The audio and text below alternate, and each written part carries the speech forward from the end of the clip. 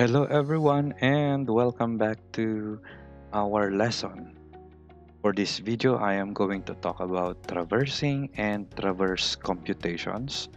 So this is part of our lecture series in fundamentals of surveying. But before we proceed and go and compute some problems involving traversing and traverse computations, let us define some of the terms that we need to understand before we do so. So we have here four terms that we need to understand in traversing. Number one, traverse. A traverse is a series of lines connecting successive points whose lengths and directions have been determined from field measurements. You can see on the figure to the right, we have a traverse. Okay, these are series of lines. Okay, there are basically two types of traverse. We have a closed traverse and an open traverse. For this figure on the right, this is a closed traverse, okay, because the lines connected together form a polygon. Okay, it forms a closed region inside. Traversing, on the other hand, is the process of measuring the lengths and directions of the lines of a traverse for the purpose of locating the position of a certain point. Okay, that's the method. That's the actually the doing of the traverse. Okay, traverse stations are any temporary or permanent point of reference over which the instrument is set up.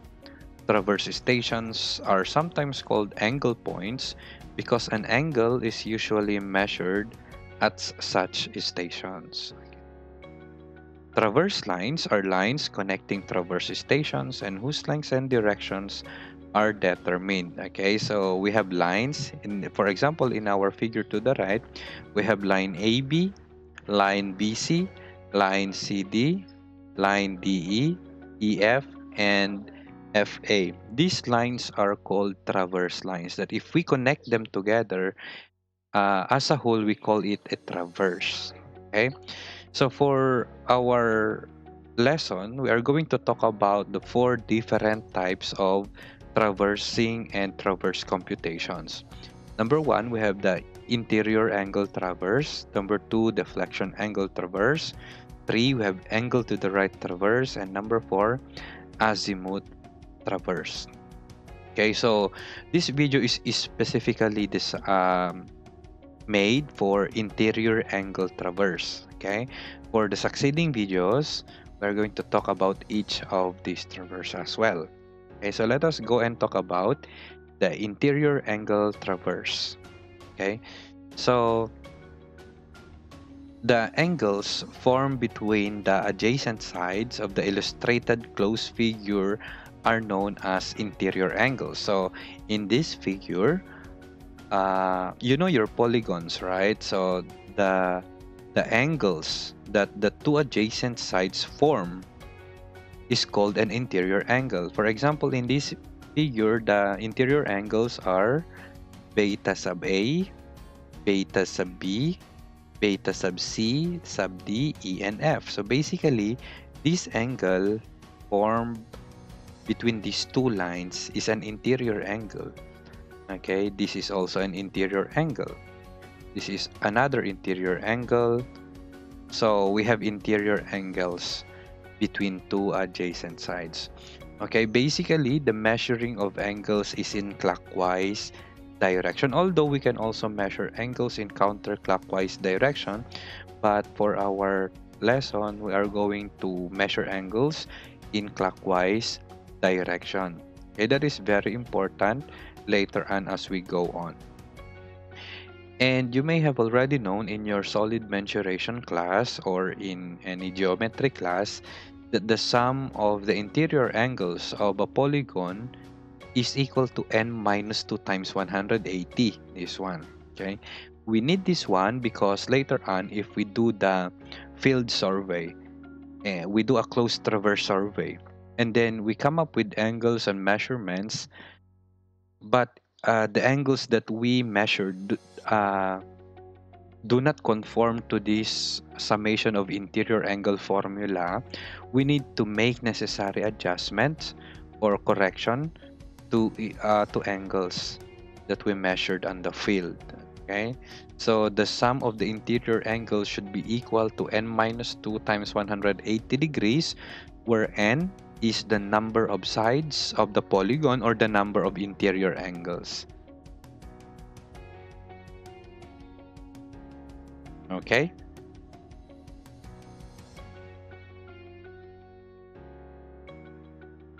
so let us have an example solving interior angles.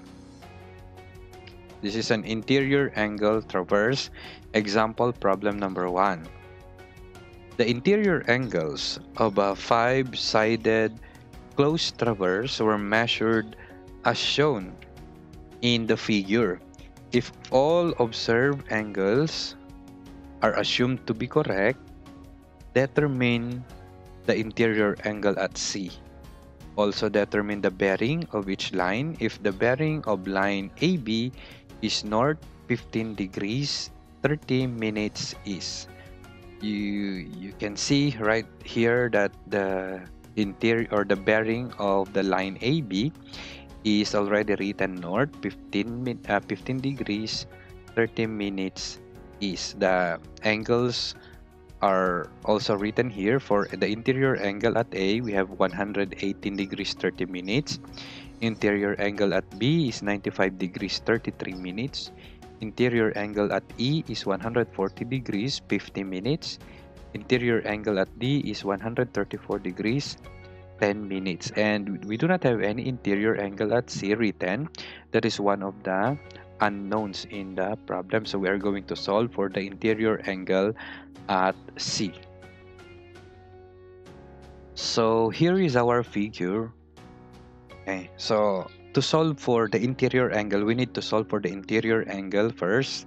The interior angle at angle C can be computed using our formula for the sum of interior angles. Okay, summation of the interior angles of any polygon is equal to n minus 2 times 180 degrees.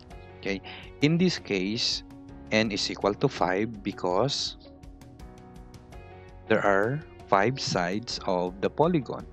So therefore, the sum of the interior angles is equal to 5 minus 2 times 180 degrees, giving us 540 degrees. Okay?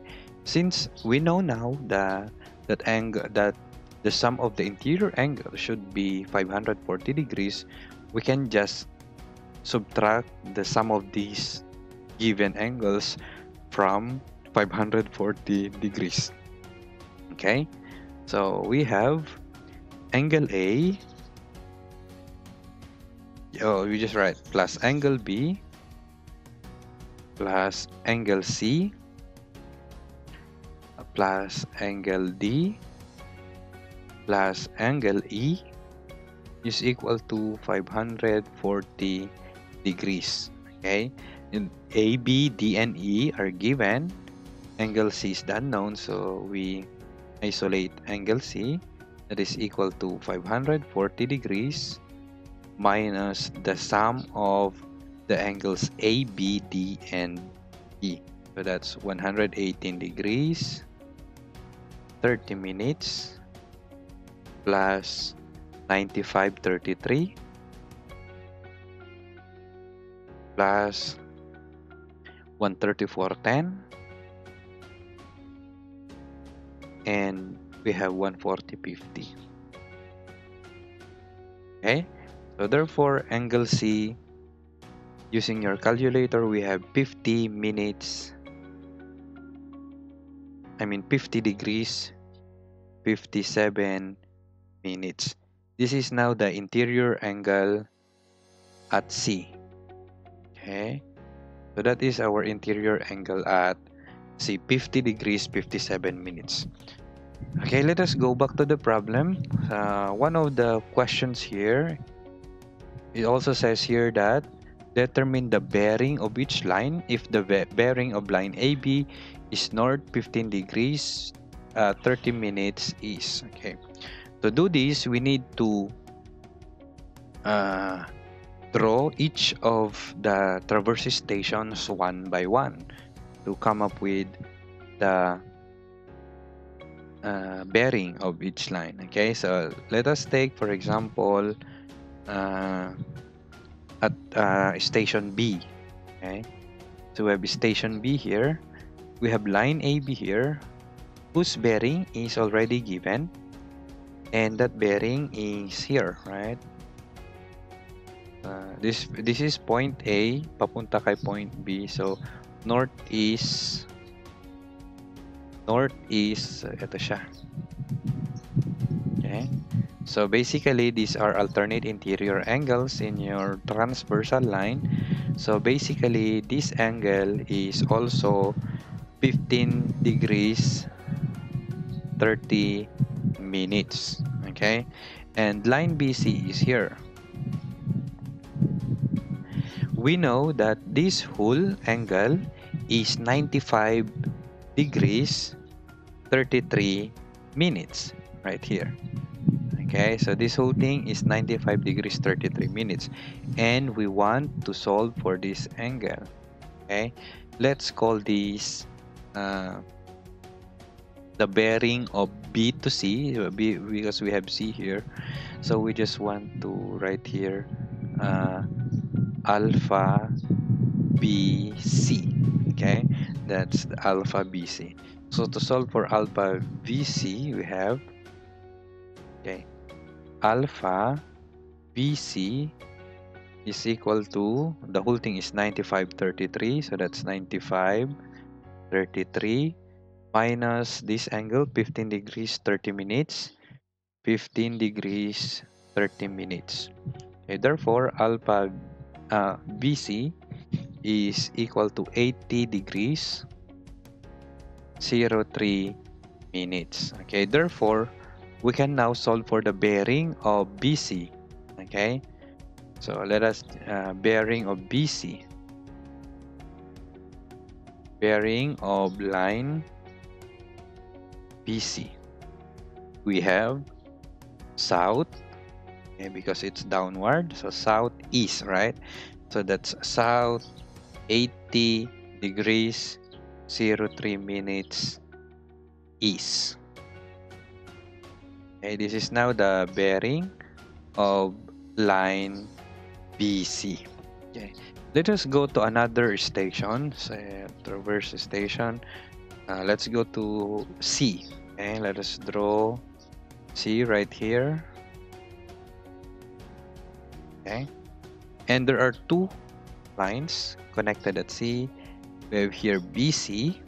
We have already computed for alpha BC, and this angle is also equal to this angle, right? So this is 80 degrees 03 minutes. Okay, and we also have connected line CD right here. Okay, this is C, so we have B here, we have D here. So this is 80 degrees 03 minutes. Okay, so we also know this angle, the interior angle at C, we have already computed for that. That's 50 degrees 57 minutes, right? So we are solving for this angle. This is the bearing. This is the angle that we need for the bearing of line CD. Okay, so we call this alpha CD. Okay, so that's alpha CD. We know what is the relationship of these three angles. We know that they form a straight line, therefore we can compute for alpha CD by subtracting these two angles, the sum of these two angles from 180 degrees. Okay, so alpha CD is equal to 180 degrees minus the sum of the two angles, 80 degrees 03 minutes plus 50 degrees 57 minutes. Okay, so alpha CD therefore is equal to 49 degrees. Okay, so now we can state the bearing of line CD. We can write it here, bearing of line CD. The bearing of line CD therefore is south, 49 degrees, west, it's going west. So south, 49 degrees west. And that's the bearing of line CD. Now let us go to the next point. We have point D.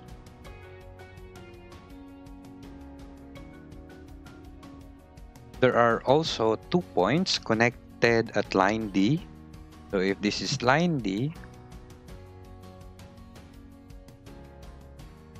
okay, we have line CD right here. This is station D. We have C and we have E right here.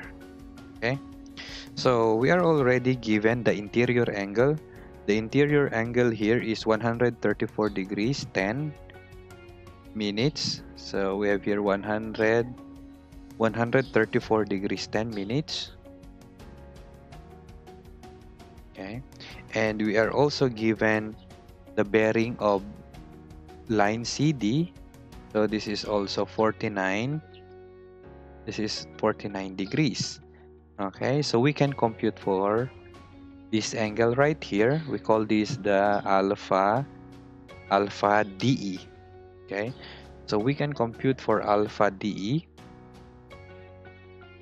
Alpha DE is just the difference of 134 degrees 10 minutes and 49 degrees.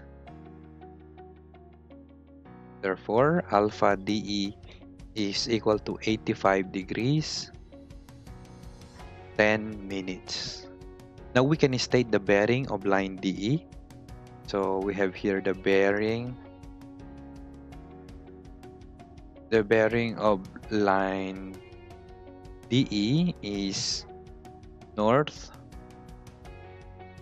85 degrees 10 minutes going west. Okay,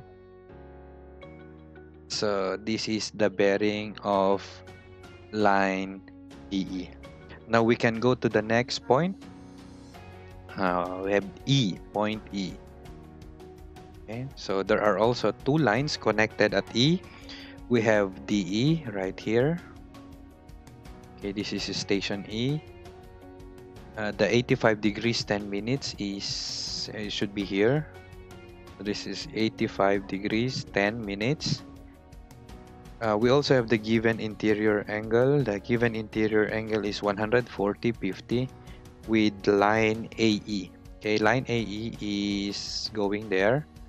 So this is A. So this interior angle is 140 degrees 50 minutes, and we are concerned with the bearing of AE. So we call this the alpha AE or EA, because we are going from E to A. So there, alpha EA. Okay, so how do we solve for this one? Okay, if we add 140 degrees 50 minutes with 85/10 and we subtract this straight line right here, this is 180 degrees, right?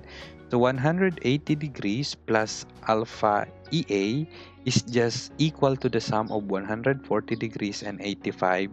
This one, this angle and this angle. So we will do that. The sum of alpha EA and 180 degrees is just equal to the sum of 140 degrees 50 minutes and 85 degrees 10 minutes. Therefore, alpha EA is 100 the sum of these two, that's 140 degrees 50 minutes plus 85 degrees 10 minutes, and then subtract 180 degrees. Okay, so alpha EA therefore is equal to 46 degrees. Okay, so we have 46 degrees. Now for the bearing of line EA, bearing of line A is north 46 degrees west. Okay, so this is a bearing of line EA. Okay, we also have one last point here, point A, but as you can see, we have already solved for all the bearings of the lines, of all lines. Okay, so what is the purpose of the last point? The last point is still used for the purpose of checking our solution. Okay, if the last point is correct, that means our solution is correct. Okay, this is at point A. So there are two lines connected at point A. We have AB and we also have AE. But all angles are already given. This is 118 degrees, 30 minutes. This whole thing, the interior angle. Okay, and then this 46 degrees is here. This is 46 degrees, and of course this is bearing AB. That's AB, and we have already computed for alpha AB already a while back, right? So what is alpha AB? Alpha AB is equal to let's go back.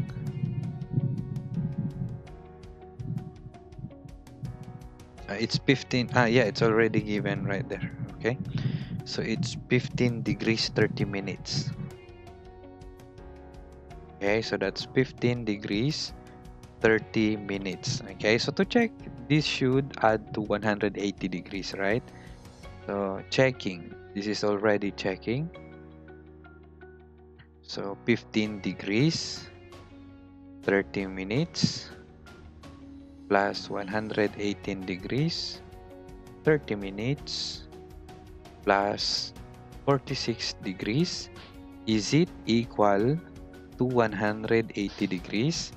Okay, the sum should be 180 degrees because the three angles must form a half circle or a straight line right there. So the sum should be 180 degrees. And if you use your calculator right here, we come up with 180 degrees. Okay, so 180 degrees is indeed equal to 180 degrees. Therefore, our solution checks. Okay, and one of the required activity in the problem is to tabulate values accordingly. So let us go and create a table for our answers. Alright, so in creating a table for our tabulated result, we have 4 columns here. For the first column, let us write our stations. Okay. For the second column, we're going to write here the computed interior angles. For the third column, the line. And for the last column, we will write here the bearing of the line. Okay, so there are 5 stations here: station A, B, C, D, and E. Okay, so for each of these stations, we have interior angles. For station A, we have 118 degrees, 30 minutes. for interior angle B, we have 95 degrees, 33 minutes. For C, we have 50 degrees, 57 minutes. For interior angle D, we have 134 degrees, 10 minutes. For E, we have 140 degrees, 50 minutes. Okay, so from station A, we have line AB. From station B, we have line BC. Station C, we have line CD. Station D, we have DE. And from station E, we have line EA. And we shall write the bearing of these lines in our last column. For the bearing of line AB, we have north 15 degrees 30 minutes, east. For line BC, we have south 80 degrees 03 minutes east. For line CD, we have south 49 degrees west. For line DE, we have north 85 degrees 10 minutes west. And finally, for line EA, we have north 46 degrees west. Okay, so that's how we tabulate our result in interior for a close traverse. If you are given an interior angle method of traversing. Okay, so that's it for this video. We still have one more example for this topic, and it should be in the next video. I will see you there. Thank you for listening.